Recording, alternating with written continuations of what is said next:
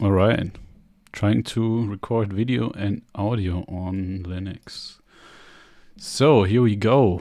I have this test running track modeled in TrenchBroom and imported it into our game, into our program, and I did some movement mechanics.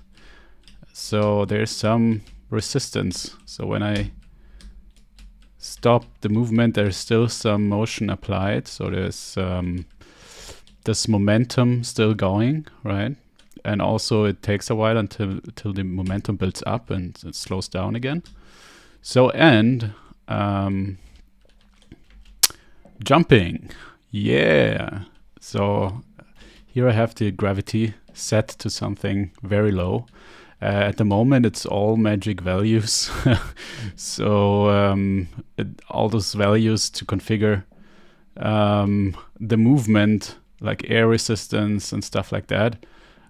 Well, actually, air resistance might be the only one or one of the few variables that make sense or are intuitive for a level designer to tweak, as air resistance is just a value between 0 and 1, so it's in percent.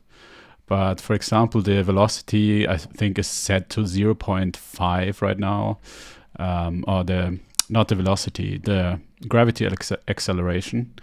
So in the real world, you would have something like 9.81 or like something like -10, depending where you are. But here it's just something else. But yeah, it was actually surprisingly difficult for me to implement this. Not sure why. Yeah, I can also walk. Yeah, it's pretty fun too. Oh, and by the way, yeah, you can kind of tweak how much movement you are able to do when you're in air, when you're airbound, so to speak. So right now it's quite high, right?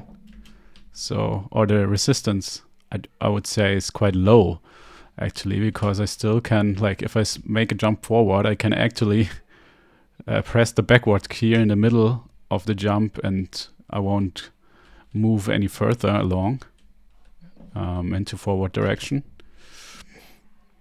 So if I would go here and say the air friction and set it to 1, for example, right? That should make it actually impossible to move in the air. Oh, it's still working. Oh, okay. So, oh, actually, and it's very workable. Didn't it save maybe? Wait. Oh, actually, my keys are not really working. I can't wait. Oh, I see. Okay, let's try this again. Somehow my keyboard layout was switched back to German again.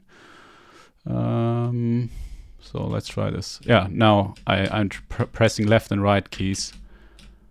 It didn't save properly in the editor. So yeah, you gotta believe me. I can't adjust my direction when airbound. So if I do a jump, oh, now I'm actually stuck between those. So the collision, it's ellipsoid collision detection. It's pretty robust, but there are instances where I can get stuck. For example, like these gaps like this, like are okay. Test player is leaving the level. Oh, and now the Z fighting becomes very obvious. Okay, thanks for watching and see you in the next one.